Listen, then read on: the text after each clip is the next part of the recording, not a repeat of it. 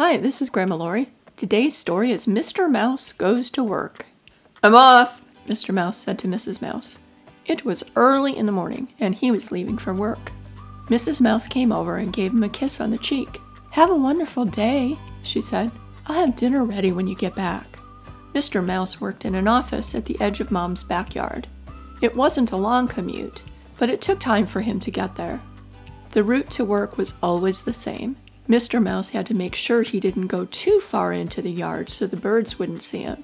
He had to stick to walking on the path Mom had set out until he was almost at work when he ran from the path to the office. The Mouse family had moved to Mom's backyard because of Mr. Mouse's job.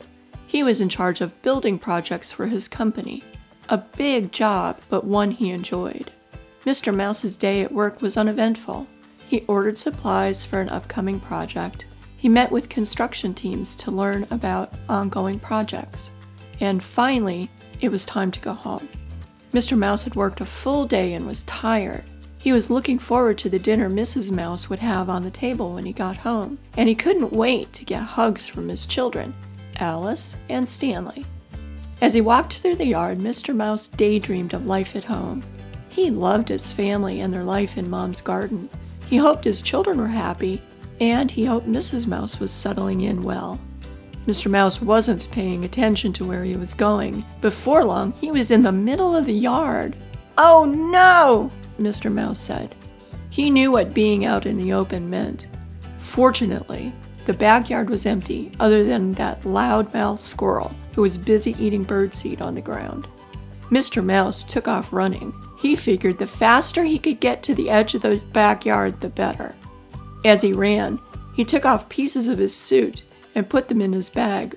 Running was hot work. He slipped in the mud a few times. Mom had turned on the sprinklers because it was very hot outside. By the time he arrived home, Mr. Mouse was muddy and exhausted.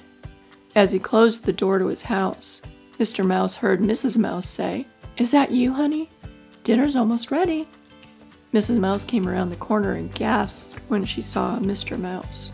"What happened? Were you chased on your way home?" Mrs. Mouse was concerned. Mr. Mouse explained what happened as he cooled off.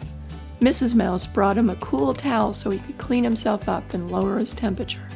As he settled down, Mr. Mouse said, "Dear, I definitely need to go on a diet and get more exercise. I am not cut out for running." Mrs. Mouse hugged him, and they both laughed. This has been Grandma Laurie. Thank you so much for joining me. You can find the illustrations in the link in the description box. Thank you.